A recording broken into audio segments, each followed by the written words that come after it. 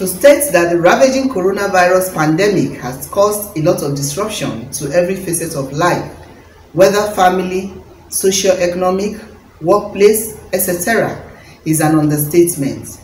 However, one area it has had major disruptions is in the world of work. While people grapple with the bitter pills, it is, however, instructive to note that the situation presents new vistas of opportunities for many new and existing businesses. New industries built around COVID-19. Expectedly, huge industries have been built around COVID-19. Speaking with a cross-section of experts drawn from all walks of life, they shared different perspectives. Waxing philosophical, Professor Akpan Epu, Professor of Economics and Public Policy, Department of Economics, University of Uyo, said every crisis presents opportunities. Hence, the present COVID-19 pandemic also provides space for new businesses and old businesses to adjust with the current realities. The new businesses, he stressed, could be from small scale to medium type, such as the production of face masks of different types, ventilators, and other protective equipment. Existing factories or companies could adjust or transform their businesses to invest in the new opportunities, he added. Another crucial area of business would be the search for a vaccine and/or cure of the virus. This would involve research institutes, pharmaceutical industries, etc. For this type of business to succeed, it will take at least 4 to 5 years to break even. It is for this reason that research into vaccine depends on funding from governments and/or development partners. They don't stress but added a caveat. Businesses that I have mentioned earlier must carry out feasibility studies to determine market size, cash flow, capital requirements, and break-even period. Once a business carries out the necessary feasibility studies, which should include manpower requirements, then formal training may not be necessary, he said.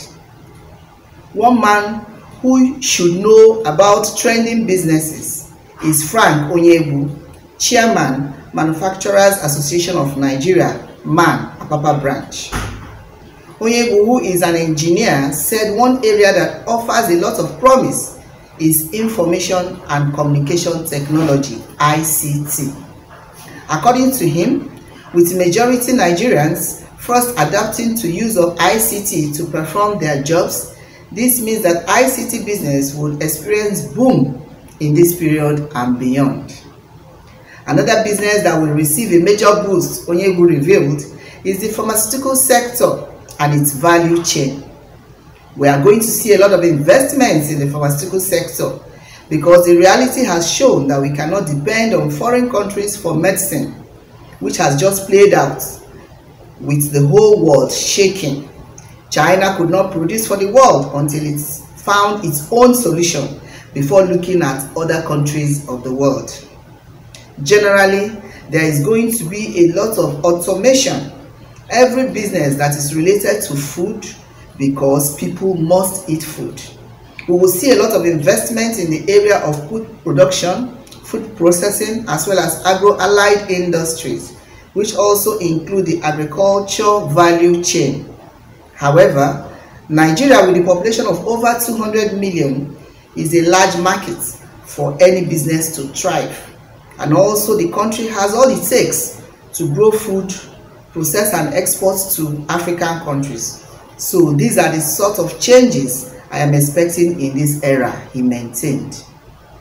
Dr. Timothy Olawale, Director General, Nigeria Employers Consultative Association, NECA, is also on the same page with Onyebu. He said there is a rise in business innovation via the adoption of e-commerce as part of business operations.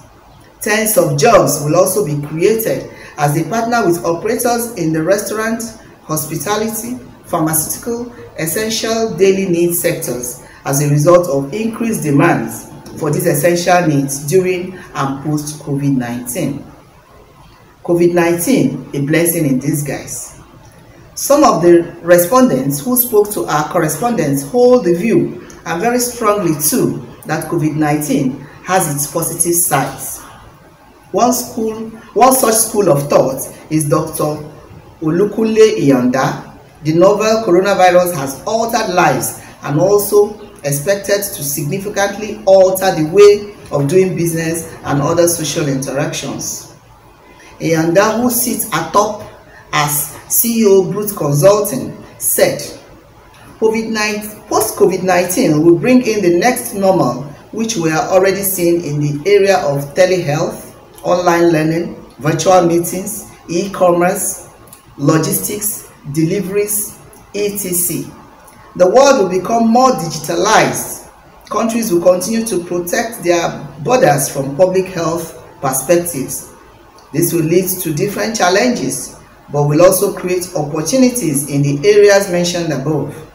It is therefore important that individuals retool and reskill so that efforts at self-development is directed towards those emerging areas.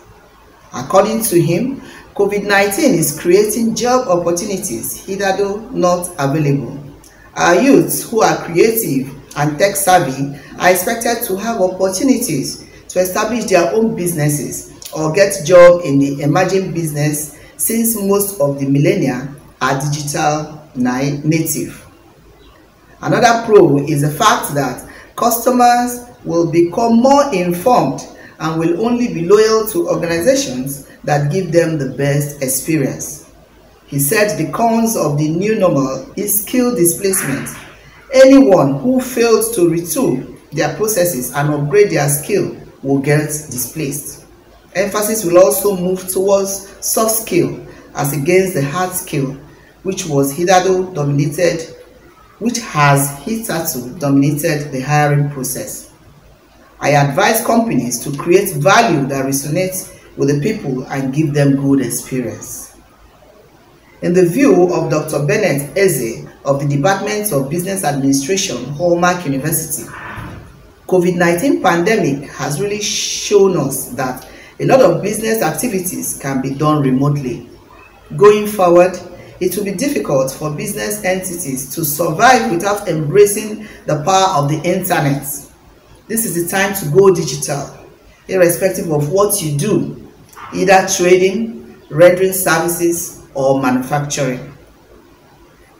Expatiating, he said, most of the opportunities that will emerge post-COVID-19 will extensively adopt the digital platform. For example, going digital by selling your goods and services online. There will be huge opportunity for e-commerce in Nigeria post-COVID-19. There will also be huge opportunity for e-learning as Nigerians have started getting accustomed to virtual learning as a result of the lockdown. Furthermore, there will be a boost in online gaming business activities post-COVID-19. Video conferencing or telecommuting will equally do well.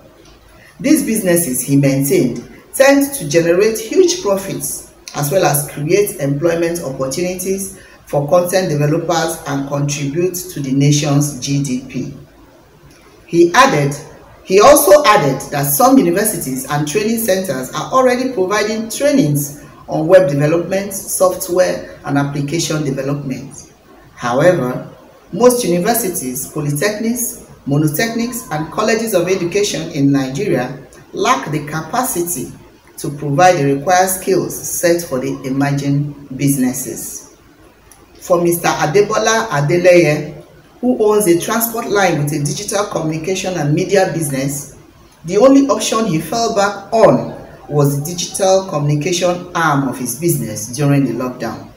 As such, he says that in one area that holds a lot of promise for economic growth. I'll take that again. As such, he says that is one area that holds a lot of promise for economic growth. Our transportation line has been grounded for now because of the restriction of movement, so it hasn't been bringing in money to the company. So we had to park the vehicles and pay the drivers off. So we dusted our digital communication and media business and started attending to clients. More SMEs will thrive. According to Juliet Nneka, teacher, entrepreneur and founder, Adobe Caring Hands Foundation, a lot of SMEs will receive a boost post-pandemic. It's not as if other big businesses will cease to exist or thrive, but because we do not know exactly when all of this will be over. Presently, a lot of businesses will continue to be done from home. This is possible because of the need for social distancing and other precautionary measures put in place to minimize the spread of COVID-19. Some of these businesses are not new, but a lot has changed in the way they are operated since the outbreak of COVID-19. Specifically, she said, some of the businesses that will gain traction will be ICT-centric. Online or virtual schools, students now study at home with the aid of technology, as well as online medical consultancy, digital marketing, online retailing, pharmaceutical products. There is a great opportunity for expansion as long as the business is doing well. Profit will be plugged back into the business and more hands will be needed, thereby creating employment opportunities. All that is needed to be eligible is passion, enthusiasm, hard work, and special skill or training where needed, she stressed. Citing a Forbes report, she also reckons that human resource experts will be favorably disposed to accepting recruits who have the ability to adapt and be flexible, tech-savvy, creative, leadership quality, and emotional intelligence. She is also optimistic that schools, universities, and other institutions can produce graduates who will be productive and self-reliant. This can only be possible if entrepreneurship and skills acquisition becomes a compulsory part of education at all levels. From Lagos, this is Tina Timothy, News Express Nigeria Television.